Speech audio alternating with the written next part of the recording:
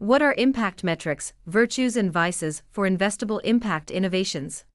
And why are they important for collecting and reporting data? Virtues are good, positive intentions and actions. Vices are the opposite, negative, even destructive, so a great tool to boost net impact. The impact virtue kindness is be fair.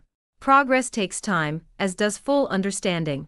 Look for a robust mix of tackling specific impact issues, growing positive, and lowering negative impact.